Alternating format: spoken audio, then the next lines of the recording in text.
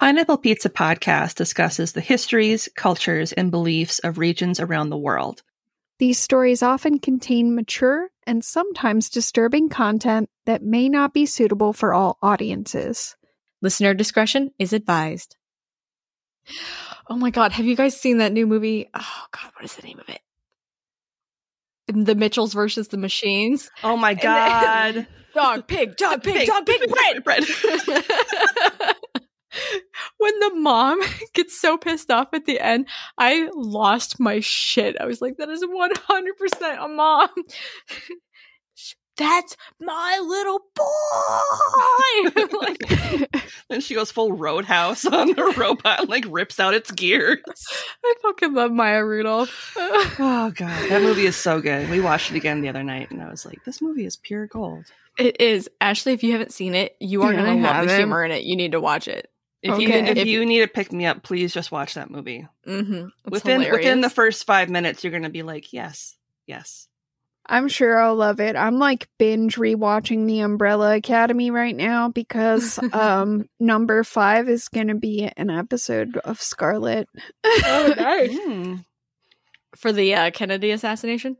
No, it's going to be for the Trotsky assassination. Oh, okay. But we were like, what am I going to do this time? Because I've already done so many assassinations now. And I was like, no. Number 5, murdering people with an axe? Yes, that's going to happen. And a butter knife? Yes. Mm-hmm. And a tie? Yes. Number 5 is scary deadly. I am number 5, and I'm worried about it, but it's probably okay. Ridiculous amounts of caffeine later. Yep, it's me. If I were a little boy. An old man in a little boy's body. That would be me. I'm just thinking, I'm like, if I were a young man.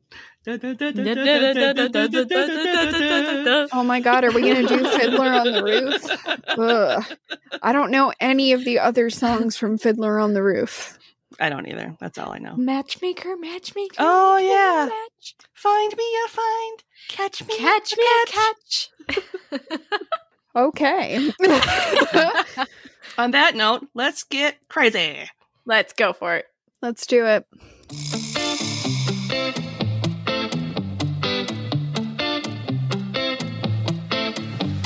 Welcome to Pineapple Pizza Podcast, where we serve up delicious slices of mythology, cryptozoology, and urban legends. It's an interesting combination of flavors.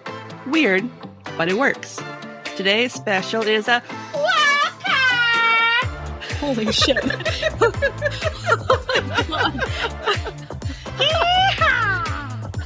Oh my god. I was not prepared for that. Wow, now I feel like I need to go hog tie something.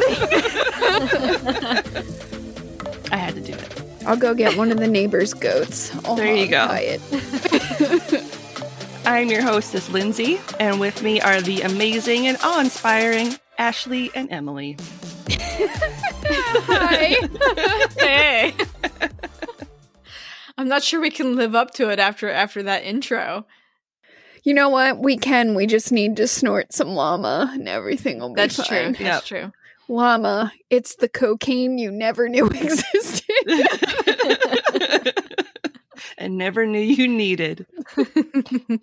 So I'm very excited because today's dishes are a collection of terrifying tales from some of the world's most famous siblings, the Brothers Grimm. Ooh. You can't see my face, but I'm like psychotically smiling because I'm so excited. She is so excited that I'm currently worried that like I should probably have pre-booked 5 years of therapy. Like that's that I am witnessing. Okay. Today I'm going to share a few truly fucked up stories from Grimm's Complete Fairy Tales. And I got this book from my 7th grade German teacher, Frau Tonsfeld, from her own private collection upon her retirement. Dang. And the book was compiled by Nelson Doubleday and contains 211 fairy tales. They wrote that many fairy tales? Yep. Holy cow, I had no idea. So I'm going to share 3 of my favorites, along with some information about the brothers themselves. Ooh. So the brothers, whose last names were actually Grimm, were born in the late 18th century in Hanau, Germany. Jacob Ludwig Karl Grimm was born January 4th, 1785, and his younger brother Wilhelm Karl Grimm was born the following year on February 24th, 1786. They were 2 of 9 children. Oh, Nope. too many. Sorry, Frau Grimm. Yeah. And 2 of the eldest that survived past infancy. So they had 1 older brother. That's why you had to have so many. You needed the extra ones. Yep. Oh. So of those that survived, the pair were 2 of 5 brothers, and they had 1 sister. So their parents were Philip Wilhelm Grimm, who was a jurist, or what today we would consider to be a judge or a lawyer. Okay, that's what I was thinking. Mm-hmm. And Dorothea Zimmer Grimm. They were educated by private tutors that raised them as strict Lutherans. Their father passed away in 1796 from pneumonia, and as a result, the family became quite poor, requiring their mother to regularly depend on support from her father and her sister. Ugh, sucks. Their eldest brother, Jacob, had to take on the responsibilities of the man of the house at the age of 11, and the pair would regularly help him to ensure they could keep a roof over their heads. That's rough for kids. Yeah. It is, but sadly we did not really care what happened to women if their husband died. We just did not. We were like, well, guess you should have thought about that and married a different husband, even though you probably didn't get to pick the first one. Yep. The brothers, who were particularly bright, were sent to Kassel to attend Friedrichs Gymnasium, which is a school that was paid for by their aunt. And that's basically just like a high school. So while there, even though it was readily apparent to them that they were quite poor compared to their contemporaries, the pair excelled at their studies, which included language and the arts. In fact, both brothers graduated at the head of their classes, Jacob in 1803 and Wilhelm in 1804. The jerk in me thinks it's really easy to focus on your studies when you don't have any money, so there's nothing else to entertain you. That's pretty much what happened, yeah. Wow, I feel like you just burned my childhood, but okay. Well, it was one of those things, too, where they weren't really allowed into any extracurricular activities. So that's kind of what they did, is they just focused on their studies. Yep. Probably didn't have anybody to hang out with. They were the poor kids. And it was one of those things, too, where since their aunt was providing for their education, I'm sure they felt a little bit like they had to repay her kindness by taking their studies seriously. Yeah.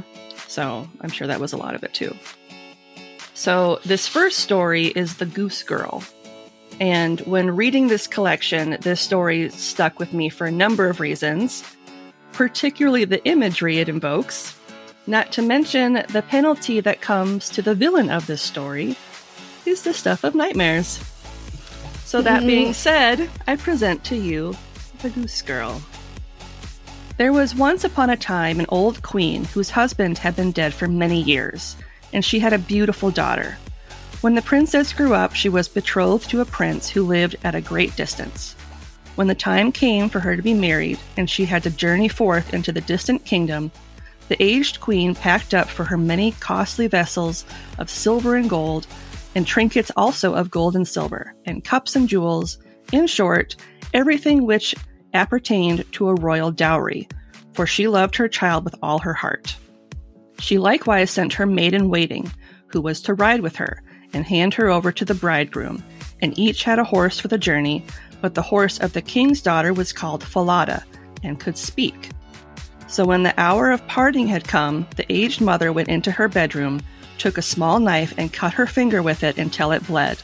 Then she held a white handkerchief to it, into which she let 3 drops of blood fall, gave it to her daughter, and said, "Dear child, preserve this carefully. It will be of service to you on your way." That's blood magic.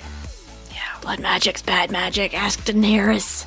So they took a sorrowful leave of each other. The princess put the piece of cloth in her bosom, mounted her horse, and then went away to her bridegroom. After she had ridden for a while, she felt a burning thirst, and said to her waiting maid, "Dismount and take my cup which you have brought for me, and get me some water from the stream, for I should like to drink." "If you are thirsty," said the waiting maid, "get off your horse yourself and lie down and drink out of the water. I don't choose to be your servant." Oh shit. Snap. That's a sick burn. Right. Bitch, get it yourself. So in her great thirst, the princess alighted, bent down over the water in the stream and drank, and was not allowed to drink out of the golden cup. Then she said, "Ah, heaven," and the 3 drops of blood answered, "If your mother knew this, her heart would break." But the king's daughter was humble, said nothing, and mounted her horse again. She rode some miles further, but the day was warm. The sun scorched her, and she was thirsty once more. And when they came to a stream of water, she again cried to her waiting maid, "Dismount and give me some water in my golden cup," for she had long ago forgotten the girl's ill words. I wouldn't, but whatever. Right? But the waiting maid said still more haughtily, "If you wish to drink, drink as you can. I don't choose to be your maid." Then, in her great thirst, the king's daughter alighted, bent over the flowing stream, wept, and said, "Ah, heaven." And the drops of blood again replied, "If your mother knew this, her heart would break." Why are the drops of blood sentient? I don't know, it's a fairy tale. Disney on an acid trip right here. And as she was thus drinking and leaning right over the stream, the handkerchief with the 3 drops of blood fell out of her bosom and floated away with the water without her observing it. So great was her trouble. She didn't hear them screaming, "Ah!" Apparently not, as she was gurgling down a bunch of water. Oh, God. Gulp, I have gulp, gulp. a lot of follow-up questions about how they fell out of her bosom, but whatever. Just like... Well, if she was crying, she might have taken it out and was like dabbing her eyes and then didn't put it back in her bosom properly. I've never had anything just fall out of my bosom. But I mean, I haven't either, but I typically don't store things there either, so. It's not where you keep your spare set of keys or anything. No, I don't typically use it as a pocket. Sweaty keys. Oh. Hot pocket.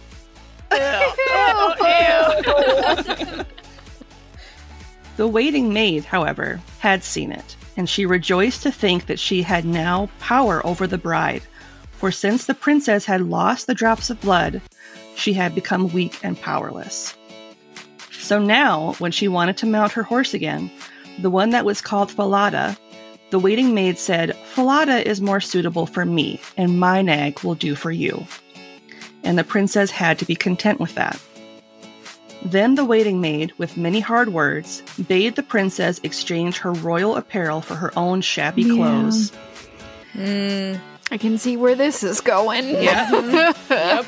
And at length she was compelled to swear by the clear sky above her that she would not say one word of this to anyone at the royal court, and if she had not taken this oath, she would have been killed on the spot. But Falada saw all this and observed it well. The waiting maid now mounted Falada, and the true bride the bad horse, and thus they traveled onwards until at length they entered the royal palace. There were great rejoicings over her arrival, and the prince sprang forward to meet her, lifted the waiting maid from her horse, and thought she was his consort. She was conducted upstairs, but the real princess was left standing below. Then the old king looked out of the window and saw her standing in the courtyard, and how dainty and delicate and beautiful she was, and instantly went to the royal apartment and asked the bride about the girl she had with her, who was standing down below in the courtyard, and who she was. "I picked her up on my way for a companion. Give the girl something to work at, that she may not stand idle." But the old king had no work for her, and knew of none. So he said, "I have a little boy who tends the geese. She may help him." The boy was called Conrad, and the true bride had to help him tend the geese. Soon afterwards, the false bride said to the young king, "Dearest husband, I beg you to do me a favor." He answered, I will do so most willingly. Then send for the knacker, and have the head of the horse on which I rode here cut off, for it vexed me on the way. In reality, she was afraid that the horse might tell how she had behaved to the king's daughter. Then she succeeded in making the king promise that it should be done, and the faithful Falada was to die. This came to the ears of the real princess, and she secretly promised to pay the knacker a piece of gold if he would perform a small service for her. There was a great dark-looking gateway in the town, through which morning and evening she had to pass with the geese. Would he be so good as to nail up Falada's head on it, so that she might see him again more than once? Ew. Yeah. Ew on so many levels. The knacker's man promised to do that, and cut off the head and nailed it fast beneath the dark gateway. Early in the morning, when she and Conrad drove out their flock beneath this gateway, she said in passing, "Alas, Falada, hanging there." Then the head answered, "Yep, it's one of those stories." No, I don't like this. "Alas, young queen, how ill you fare. If this your tender mother knew, her heart would surely break in two." He even rhymes. He's a rhyming horse. Then they went still further out of the town and drove their geese into the country. And when they had come to the meadow, she sat down and unbound her hair, which was like pure gold. And Conrad saw it and delighted in its brightness, and wanted to pluck out a few hairs. No, that hurts, you fucker. Yeah, he's like an evil little boy. Then she said, "Blow, blow, thou gentle wind, I say. Blow Conrad's little hat away, and make him chase it here and there, until I have braided all my hair, and bound it up again." And there came such a violent wind that it blew Conrad's hat far away across country, and he was forced to run after it. When he came back, she had finished combing her hair and was putting it up again, and he could not get any of it. Then Conrad was angry and would not speak to her, and thus they watched the geese until the evening, and then they went home. Next day, when they were driving the geese out through the dark gateway, the maiden said, "Alas, Falada, hanging there." Falada answered, "Alas, young queen, how ill you fare. If this your tender mother knew, her heart would surely break in two." And she sat down again in the field and began to comb out her hair. And Conrad ran and tried to clutch it. So she said in haste, "Blow, blow, thou gentle wind, I say. Blow Conrad's little hat away, and make him chase it here and there, until I have braided all my hair, and bound it up again." Then the wind blew, and blew his little hat off his head and far away, and Conrad was forced to run after it. And when he came back, her hair had been put up a long time, and he could get none of it. And so they looked after their geese till evening came. But in the evening, after they had got home, Conrad went to the old king and said, "I won't tend the geese with that girl any longer." "Why not?" inquired the aged king. "Oh, because she vexes me the whole day long." Then the aged king commanded him to relate what it was that she did to him. And Conrad said, "In the morning, when we pass beneath the dark gateway with the flock, there is a sorry horse's head on the wall, and she says to it, 'Alas, Falada, hanging there.' And the head replies, 'Alas, young queen, how ill you fare. If this your tender mother knew, her heart would surely break in two." And Conrad went on to relate what happened on the goose pasture, and how, when there, he had to chase his hat. The aged king commanded him to drive his flock out again next day, and as soon as morning came, he placed himself behind the dark gateway, and heard how the maiden spoke to the head of Falada. And then he too went into the country, and hid himself in the thicket in the meadow. There he soon saw with his own eyes the goose girl and the goose boy bringing their flock, and how after a while she sat down and unplaited her hair, which shone with radiance. And soon she said, "Blow, blow, thou gentle wind, I say. Blow Conrad's little hat away, and make him chase it here and there, until I have braided all my hair, and bound it up again." Then came a blast of wind and carried off Conrad's hat, so that he had to run far away, while the maiden quietly went on combing and plaiting her hair, all of which the king observed. Then, quite unseen, he went away, and when the Goose Girl came home in the evening, he called her aside and asked why she did all these things. "I may not tell you that, and I dare not lament my sorrows to any human being, for I have sworn not to do so by the heaven which is above me. If I had not done that, I should have lost my life." He urged her and left her no peace, but he could draw nothing from her. And then said he, "If you will not tell me anything, tell your sorrows to the iron stove there." And he went away. Then she crept into the iron stove and began to weep and lament and emptied her whole heart and said, "Here I am deserted by the whole world, and yet I am a king's daughter, and a false waiting maid has by force brought me to such a pass that I have been compelled to put off my royal apparel, and she has taken my place with the bridegroom, and I have to perform menial service as a goose girl. If my mother did but know that, her heart would break." The aged king, however, was standing outside by the pipe of the stove, and was listening to what she said and heard it. Then he came back again and bade her come out of the stove. The royal garments were placed on her, and it was marvelous how beautiful she was. The aged king summoned his son and revealed to him that he had got the false bride, who was only a waiting maid, but that the true one was standing there as the sometime Goose Girl. The young king rejoiced with all his heart when he saw her beauty and youth, and a great feast was made ready, to which all the people and all good friends were invited. At the head of the table sat the bridegroom with the king's daughter at one side of him, and the waiting maid on the other. But the waiting maid was blinded and did not recognize the princess in her dazzling array.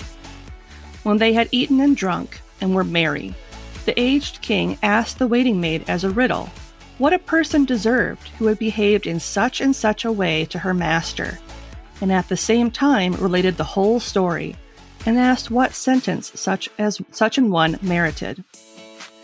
Then the false bride said, "She deserves no better fate than to be stripped entirely naked, and put in a barrel which is studded inside with pointed nails, and 2 white horses should be harnessed to it, which will drag her along through one street after another, till she is dead."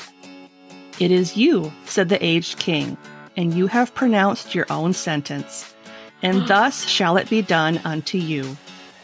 When the sentence had been carried out, the young king married his true bride, and both of them reigned over their kingdom in peace and happiness.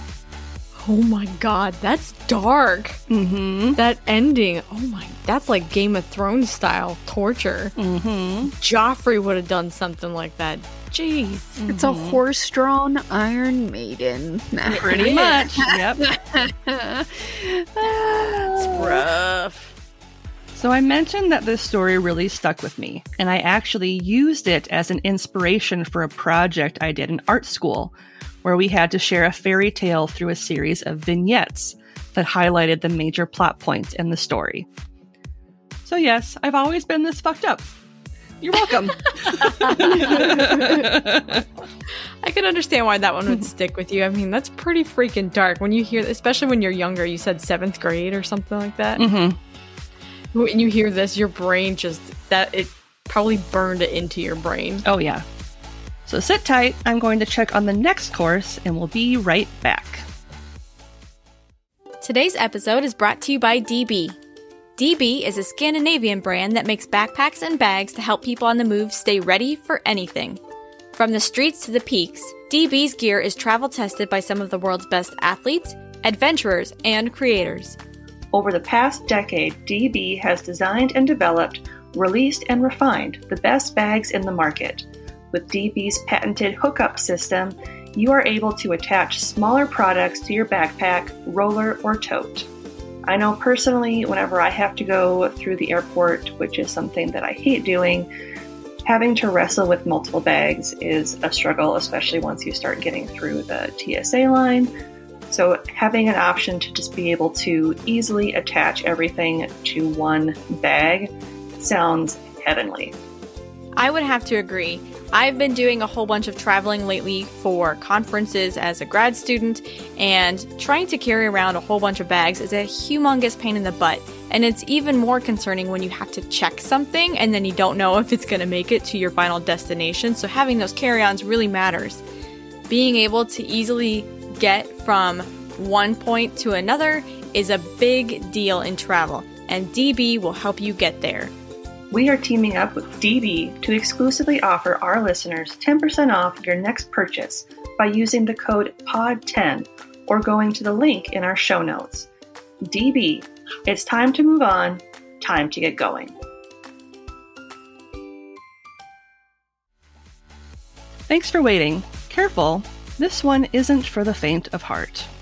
Oh no. After graduating, the brothers looked to pursue a law degree like their father by attending the University of Marburg.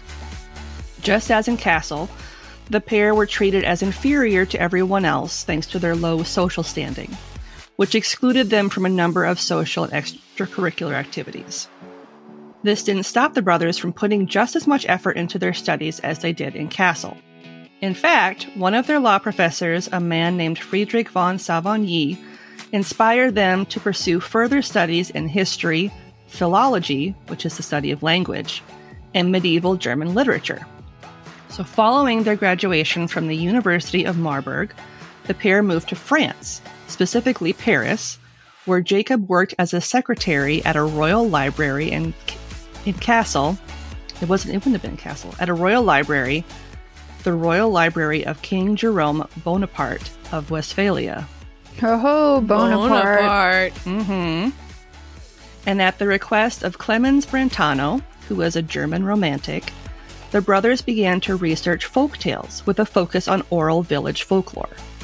Their goal was to compile stories not only from their own country of Germany, but also from Scandinavia, Spain, the Netherlands, Ireland, Scotland, England, Serbia, and Finland. Their means of researching and transcribing these folktales began with the collection of folk songs and folk poetry.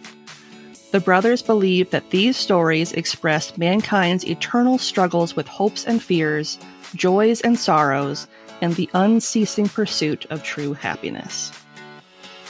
I think that's like a super sunny way of putting it, but all right, guys. Yeah. Yep. That kind of sounds like how we described mythology, cryptozoology, and urban legends, like the whole reason that these stories came about. Yep. The second story today is The Robber Bridegroom. This story has often been considered one of the most disturbing of all of Grimm's fairy tales, which is probably why it's never been converted into a Disney movie, but would probably make a great premise for a horror movie. That said, here is The Robber Bridegroom. I think I know this one, but I'm not 100% sure, but I'm very excited. There was once a miller who had a beautiful daughter, and when she was grown up, he became anxious that she should be well married and taken care of. So he thought, if a decent sort of man comes and asks her in marriage, I will give her to him. Yep, I know this one. It's got Ashley's stamp of approval. Soon after, a suitor came forward who seemed very well-to-do, and as the miller knew nothing to his disadvantage, he promised him his daughter. Did he have a blue beard? No. But the girl did not seem to love him as a bride should love her bridegroom. She had no confidence in him as often as she saw him or thought about him. She felt a chill at her heart. One day he said to her, "You are to be my bride, and yet you have never been to see me." The girl answered, "I do not know where your house is." Then he said, "My house is a long way in the wood." Red flag number 1. Yep, never go in the woods in a fairy tale. Never. No joke. She began to make excuses and said she could not find the way to it. But the bridegroom said, "You must come and pay me a visit next Sunday. I have already invited company, and I will strew ashes on the path through the wood so that you will be sure to find it." When Sunday came and the girl set out on her way, she felt very uneasy without knowing exactly why. and she filled both pockets full of peas and lentils. There were ashes strewn on the path through the wood, but nevertheless, at each step she cast to the right and left a few peas on the ground. So she went on the whole day until she came to the middle of the wood, where it was darkest, and there stood a lonely house, not pleasant in her eyes, for it was dismal and unhomelike. She walked in, but there was no one there, and the greatest stillness reigned. Suddenly she heard a voice cry, turn back, thou pretty bride. Within this house thou must not bide, for here do evil things betide." Give me a chill. You don't even know. The girl glanced round and perceived that the voice came from a bird who was hanging in a cage by the wall. And again it cried, turn back, thou pretty bride. Within this house thou must not bide, for here do evil things betide." Then the pretty bride went on from one room into another through the whole house, but it was quite empty, and no soul to be found in it. At last she reached the cellar, and there sat a very old woman, nodding her head. "Can you tell me," said the bride, "if my bridegroom lives here?" "Oh, poor child," answered the old woman. "Do you know what has happened to you? You are in a place of cutthroats. You thought you were a bride, and soon to be married, but death will be your spouse. Look here, I have a great kettle of water to set on, and when once they have you in their power, they will cut you to pieces without mercy, cook you, and eat you, for they are cannibals.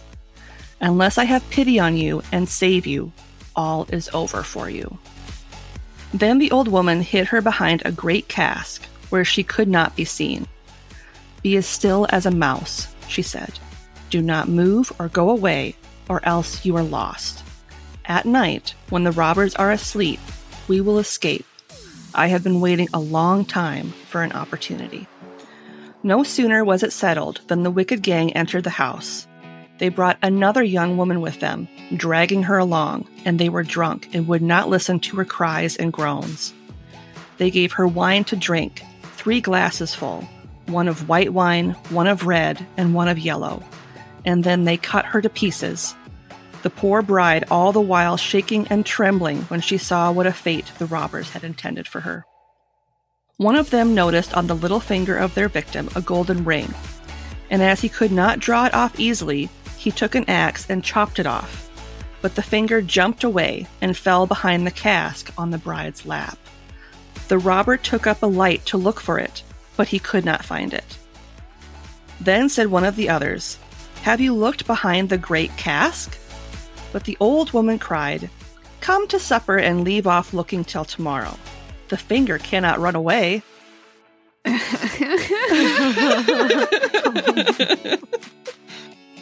Then the robbers said the old woman was right, and they left off searching and sat down to eat, and the old woman dropped some sleeping stuff into their wine, so that before long they stretched themselves on the cellar floor, sleeping and snoring.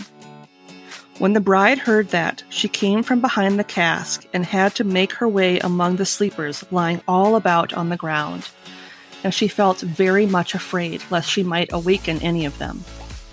But by good luck she passed through, and the old woman with her, and they opened the door and they made haste to leave that house of murderers. The wind had carried away the ashes from the path, but the peas and lentils had budded and sprung up, and the moonshine upon them showed the way. And they went on through the night, till in the morning they reached the mill. Then the girl related to her father all that had happened to her. When the wedding day came, the friends and neighbors assembled, the miller having invited them, and the bridegroom also appeared. When they were all seated at table, each one had to tell a story. But the bride sat still and said nothing, till at last the bridegroom said to her, "Now, sweetheart, do you know no story? Tell us something." She answered, "I will tell you my dream. I was going alone through a wood, and I came at last to a house in which there was no living soul, but by the wall was a bird in a cage who cried, 'Turn back, thou pretty bride. Within this house thou must not bide, for here do evil things betide. And then again it said it. Sweetheart, the dream is not ended. Then I went through all the rooms, and they were all empty, and it was so lonely and wretched. At last I went down into the cellar, and there sat an old woman, nodding her head. I asked her if my bridegroom lived in that house, and she answered, Ah, poor child, you have come into a place of cutthroats. Your bridegroom does live here, but he will kill you and cut you in pieces, and then cook and eat you. Sweetheart, the dream is not ended. But the old woman hid me behind a great cask, and no sooner had she done so than the robbers came home, dragging with them a young woman, and they gave her to drink some wine thrice, white, red, and yellow. Sweetheart, the dream is not yet ended. And then they killed her and cut her in pieces. Sweetheart, my dream is not yet ended. And one of the robbers saw a gold ring on the finger of the young woman, and as it was difficult to get off, he took an axe and chopped off the finger, which jumped upwards and then fell behind the great cask on my lap. And here is the finger with the ring. At these words she drew it forth and showed it to the company. The robber, who during the story had grown deadly white, sprang up and would have escaped, but the folks held him fast and delivered him up to justice. And he and his whole gang were, for their evil deeds, condemned and executed. That's so very Wrong Turn. Yeah.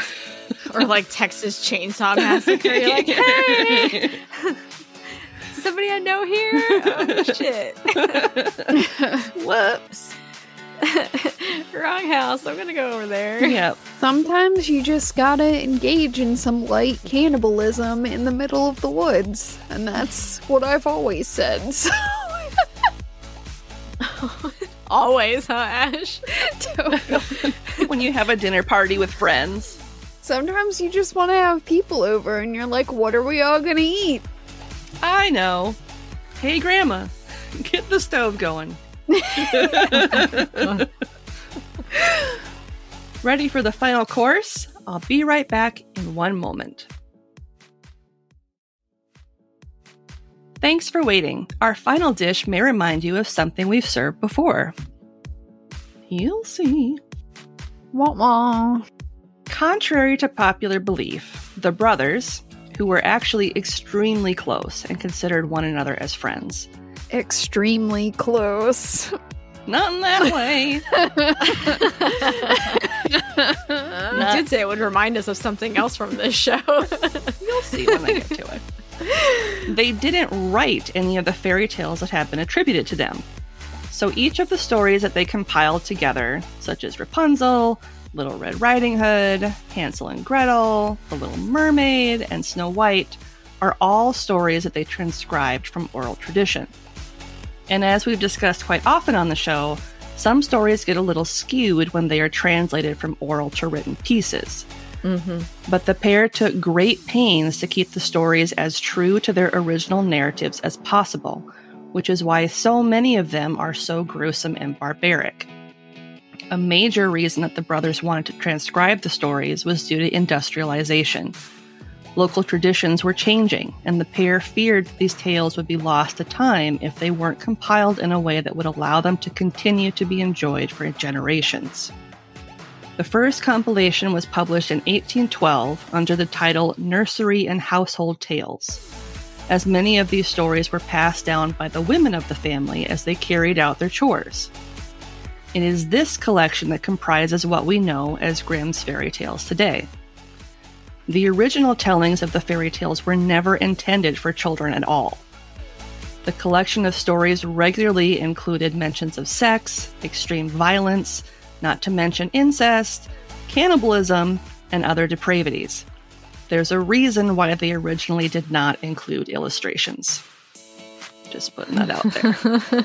Aw, come on. Who doesn't want to see someone being chopped into pieces and put in a stew? I enjoy a nice woodcut illustration from time to time. I mean, I do too. Especially when it's violent. Woo! Now this is a work of art. The guts look so realistic. It's so realistic. Look at that large intestine. You can almost smell it. It looks like you can just reach out and touch it. The final story today is Fitcher's Bird. This story, although not an exact reinterpretation, has very similar tones to the story of Bluebeard that Ashley shared during her Wildcard episode. So that said, here is Fitcher's Bird. Murder! Murder! So much murder! Your face when you did that. Murder! There was once a wizard who used to take the form of a poor man. He went to houses and begged and caught pretty girls. No one knew whither he carried them, for they were never seen more. One day he appeared before the door of a man who had 3 pretty daughters. He looked like a poor, weak beggar, and carried a basket on his back, as if he meant to collect charitable gifts in it. He begged for a little food, and when the eldest daughter came out and was just reaching him a piece of bread, he did but touch her, and she was forced to jump into his basket. Thereupon he hurried away with long strides and carried her away into a dark forest to his house, which stood in the midst of it. Everything in the house was magnificent. He gave her whatsoever she could possibly desire, and said, "My darling, thou wilt certainly be happy with me, for thou hast everything thy heart can wish for." I mean, what perfect relationship doesn't start with a forcible abduction? Woo! The best ones. So dreamy. This lasted a few days, and then he said, "I must journey forth and leave thee alone for a short time. There are the keys of the house. Thou mayst go everywhere and look at everything except into one room, which this little key here opens, and there I forbid thee to go on pain of death." He likewise gave her an egg, and said, "Preserve the egg carefully for me, and carry it continually about with thee, for a great misfortune would arise from the loss of it." Yeah. Listen, sometimes your husband or abductor or whatever you want to call him is just like, carry around this egg, and you're like, whatever, dude, all right. It just reminds me of like the high school like sex ed, like, Yeah. and this is a baby. Don't break the egg. Yeah. Don't break Yeah, the egg. like back in the day before they had those god-awful dolls that cry. Yeah. Yep, where you have to like shove the key super hard into their back. Listen, like there- you're beating the baby to death. There's a reason I did not take that class, okay? I have enough trouble sleeping. Thank you. She took the keys and the egg, and promised to obey him in everything. When he was gone, she went all round the house from the bottom to the top, and examined everything. The rooms shone with silver and gold, and she thought she had never seen such great splendor. At length she came to the forbidden door. She wished to pass it by, but curiosity let her have no rest. God damn it. I know. Us women and our pitty little brains having to know what's in rooms. Gosh. We're so dumb. We're so simple. It's our lady parts. We just can't resist. She examined the key. It looked just like any other. She put it in the keyhole and turned it a little, and the door sprang open. But what did she see when she went in? A great bloody basin stood in the middle of the room, and therein lay human beings, dead and hewn to pieces, and hard by was a block of wood, and a gleaming axe lay upon it. She was so terribly alarmed that the egg which she had held in her hand fell into the basin. She got it out and washed the blood off, but in vain. It appeared again in a moment. She washed and scrubbed, but she could not get it out. It was not long before the man came back from his journey, and the first things which he asked for were the key and the egg. She gave them to him, but she trembled as she did so, and he saw at once by the red spots that she had been in the bloody chamber. "Since thou hast gone into the room against my will," said he, "thou shalt go back into it against thine own. Thy life is ended." He threw her down, dragged her thither by her hair, cut her head off on the block, and hewed her in pieces so that her blood ran on the ground. Then he threw her into the basin with the rest. Now I will fetch myself the second, said the wizard.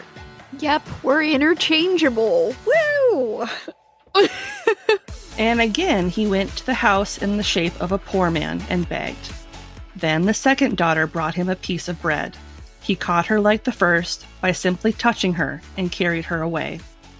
She did not fare better than her sister. Okay, guys, how are you gonna fall for the same trick twice? I know you're different people, but it's the same guy. You never saw your sister again. Question mark? Just maybe? Don't do that? It's all in our DNA. We're so dumb with our lady parts, we just don't even know what to do. She allowed herself to be led away by her curiosity, opened the door of the bloody chamber, looked in, and had to atone for it with her life on the wizard's return. Then he went and brought the third sister. But she was clever and crafty.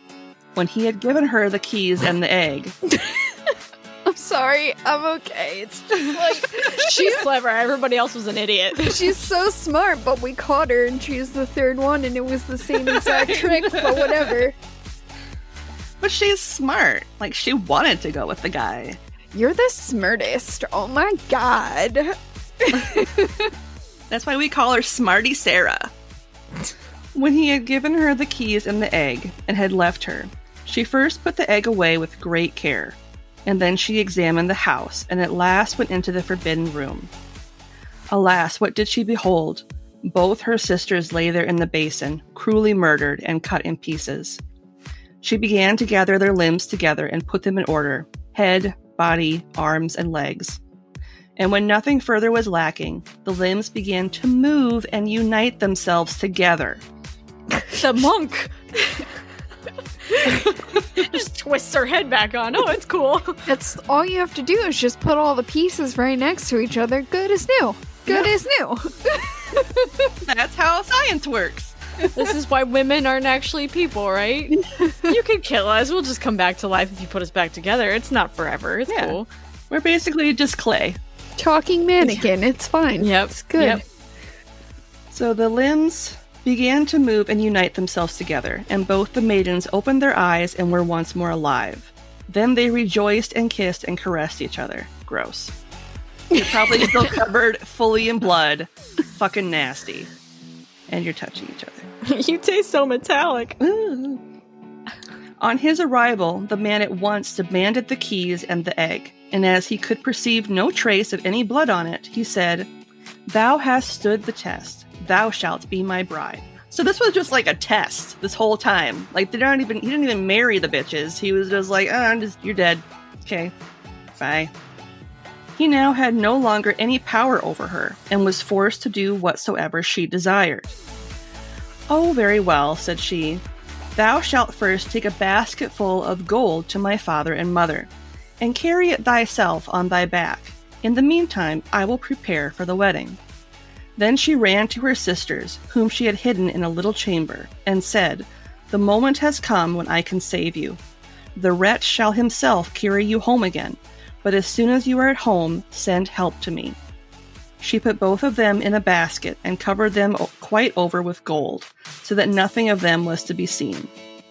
Then she called in the wizard and said to him, "Now carry the basket away, but I shall look through my little window and watch to see if thou stoppest on the way to stand or to rest."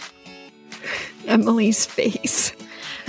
Isn't gold heavy? That's what I was thinking. Like, It's okay. Covering them quite over with gold. No, it's okay, because the basket's like the TARDIS. It's bigger on the inside, and so everything fits, and everything's fine. But they're still gonna be heavy. Who gives a shit? He's an asshole.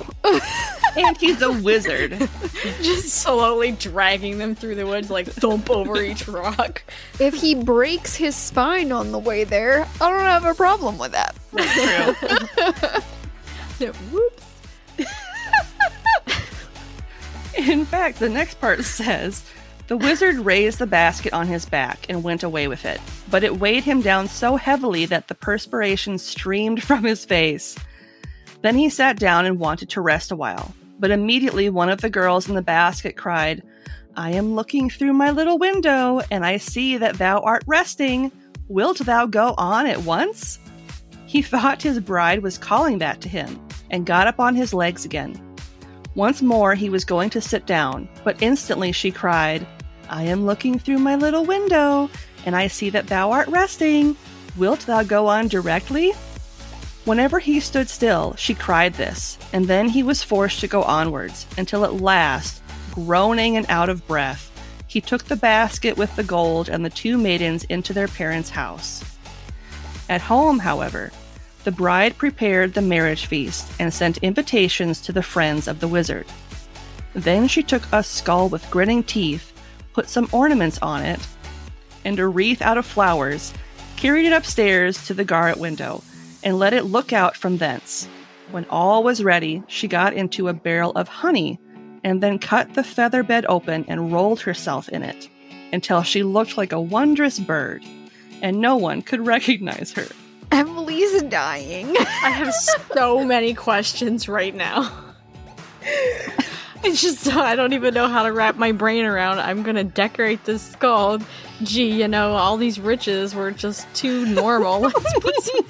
Listen, sometimes... And then I'm gonna turn myself into a bird. Sometimes you just wake up and you're like, you know what I'm gonna do today? I'm gonna bedazzle a skull. And then you just do. Then she went out of the house, and on her way she met some of the wedding guests, who asked, "Oh, Fitcher's..." What the fuck are you doing? Yes, that's exactly what they asked. That's exactly what it says right here in this book. What the fuck are you doing? Verbatim. That almost came out my nose. Like, what would you say? They're not gonna be like, "Oh, hey, it's you." They'd be like, "What the fuck?" Cuckoo, I'm a bird. Like, wow, she drank too much wine. Jesus. And on her way she met some of the wedding guests, who asked, "Oh, Fitcher's bird, how comest thou here? I come from Fitcher's house quite near. And what may the young bride be doing?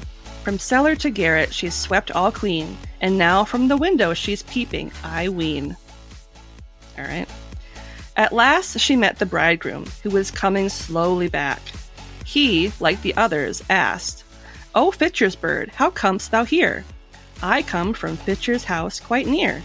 And what may the young bride be doing? From cellar to garret she's swept all clean, and now from the window she's peeping, I ween." The bridegroom looked up, saw the decked-out skull, thought it was his bride, and nodded to her, greeting her kindly. But when he and his guests had all gone into the house, the brothers and kinsmen of the bride, who had been sent to rescue her, arrived. They locked all the doors of the house, that no one might escape, set fire to it, and the wizard and all his crew were burned. The end. That escalated real quickly. That's a very abrupt ending. Why did they think that the skull happens to look like her? Because it's pretty. I'm thinking she, decorated it in such a way where it looked like her from far away. Okay, so are we talking like Norman Bates' mom in the rocking chair with a wig on kind of thing? I'm thinking something like that. Like maybe she went into the secret room and was like, "You don't need this hair anymore. I'ma borrow this."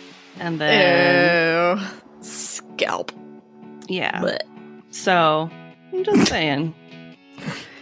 But, yeah. So the collection I've shared with you today is just a tiny sampling of the truly vast collection of tales that the pair were able to compile over the years.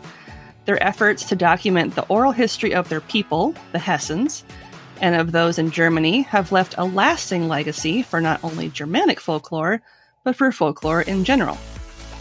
By the time Wilhelm died on December 16, 1859, at the age of 73, their collection of stories was in its 7th edition of publication and had grown to the size we know it as today, 211 standalone tales, and by then the book also contained elaborate illustrations. Jacob, the older of the pair, died a few years later on September 20th, 1863, at the age of 78. It's said that he never recovered from the death of his brother, who he'd been extremely close to the whole of his life. following their deaths, it's believed that their collection of macabre tellings has, to this day, only been outsold by Shakespeare and the Bible. And that is the story of Jacob and Wilhelm, the Brothers Grimm. I love that they went around and compiled all these and tried to keep them as true as possible, because they were right. The world was changing, and those probably would have been lost if they hadn't written those down. Mm-hmm. That's honestly pretty forward-thinking and pretty badass. Mm-hmm. They're fucked up stories, but now they entertain us. Yep. So, I will say that ingredients for these dishes were sourced from biography.com, Britannica.com, famous authors, I think that's a .com, Grimm's Complete Fairy Tales, published in January 1976 by Nelson Doubleday, Modern Horrors, Wikipedia, and World of Tales. Sometimes when you're poor and no one wants to be your friend and all you do is read books, it works out. Mm-hmm. Other times it doesn't, and I'm a good example of that, but that's okay. You're still young yet. No. So, does anyone have something nice they'd like to share?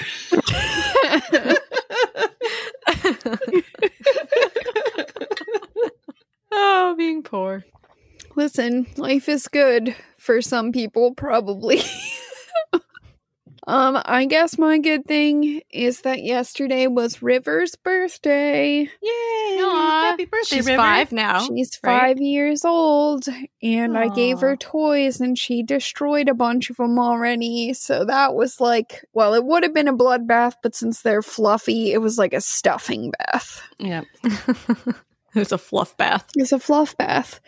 And I got her like I don't want to call it a cake because it's not. I think it's technically a pie, like, because they can only put certain things in dog food. Mm-hmm. So I gave her some of that, but for whatever reason, she doesn't seem to like it very much. So I had to put like spray dog peanut butter all over it to get her to eat it. So struck out on that. Probably won't do that again next year, but she liked the toys. Some of them are still around. Some of them are in the trash already, but that's okay. Not too much. That's okay, because it's better for those to be in the trash than like my bed to be destroyed, or a pair of shoes or something. So I will take it. That's true. I feel like hearing that story after hearing the stories about the wizard. Just picture like a bathtub full of all these fluffy limbs. I could make that happen. Just like piece them back together and it'll be a new toy. Like arms and legs just sticking out and fluff everywhere. I should make like a Franken toy that's like made of all the bits of like pieces of toy that are left over. Yes. But That would be amazing. let's be honest, I'd have to actually sit here and sew stuff together, and that's not going to happen. Just staple it together like real Frankenstein and then just like display it somewhere as a creepy toy that River can never play with.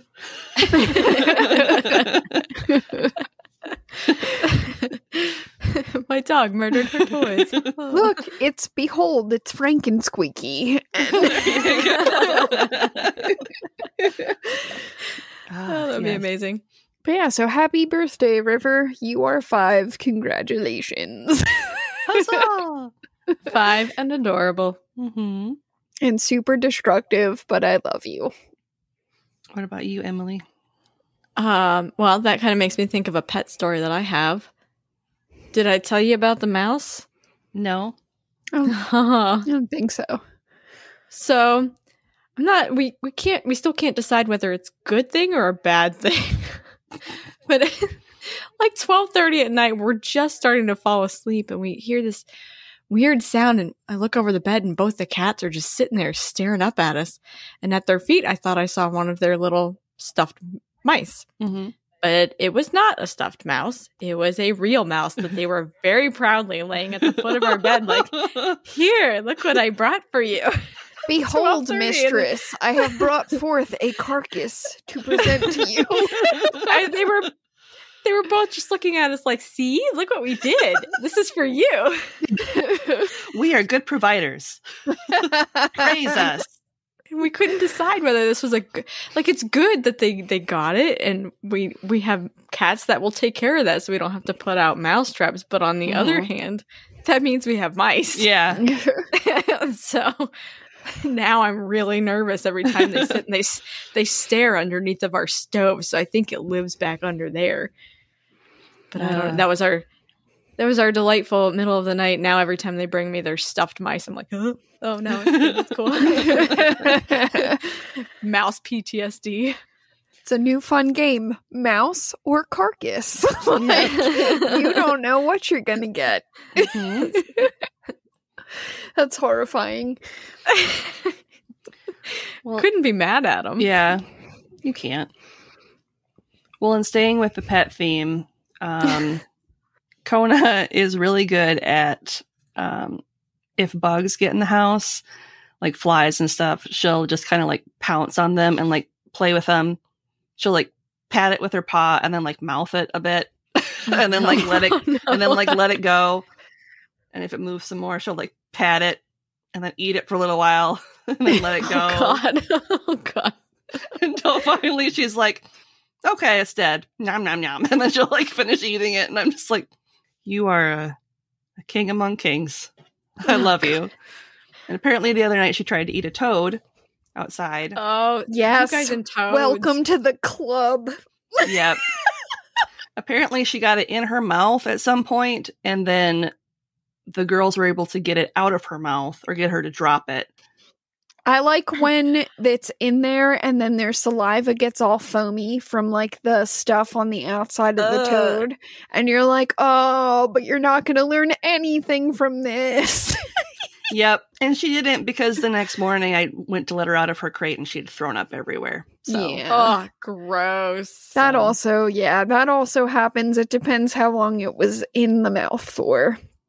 Yep. Yay. Yay for pets being good protectors of the realm. I picture all of this in very cartoony, like a cartoon frog in that mouth, like, ah! Then he pops out and he's like, hello, my baby. Hello, my honey. Hello, my ragtime gal. Dripping in saliva. Yeah. And it's completely like slimed kick up. dancing away.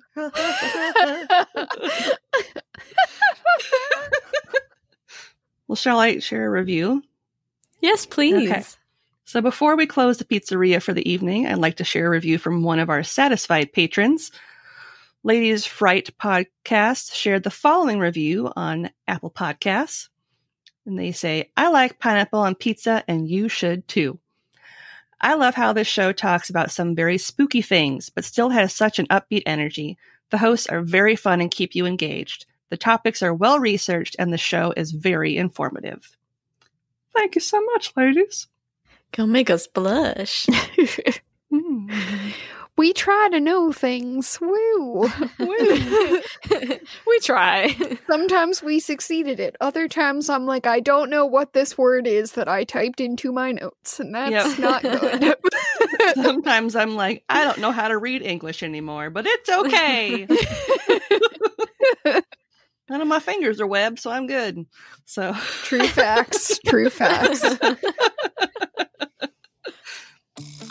Well, on that note, thank you for visiting our beautiful pizzeria and enjoying us. Trying to think of a fun slice thing. I'm sorry, the word slice after stories about people being cut up alone is like, I'm cracking up over here. Okay.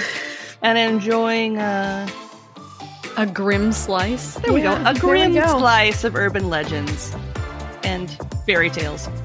And wild cats! Pineapple Pizza Podcast. We're sweet and cheesy. Not everyone understands our awesomeness, but we're glad that you do? ? If you're enjoying the show and you'd like to help support us, check out our TeePublic shop for some amazingly fun and funny merch. Or if you want to do a one-time donation, you can do that on buymeacoffee.com and buy us a fresh slice, because we can never get enough. Of basically anything, if we're being honest. If you absolutely love the show and you want to check out some fantastic bonus content, you can become a donor on Patreon and earn all kinds of amazing benefits.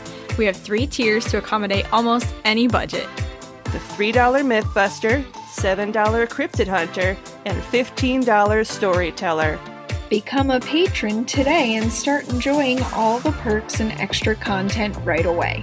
Don't forget, you can find us on Twitter and Instagram at PineAppPizzaPod. That's PineApp Pizza Pod. You can also send us questions, comments, and topic ideas at pineapppizzapod@gmail.com. Remember, there's the 2 P's in app. Otherwise, you're emailing someone else, and I don't want to be held responsible for that. Thanks for stopping in for some deliciously weird morsels, and just remember, no matter how you slice it, you're awesome. And we love you.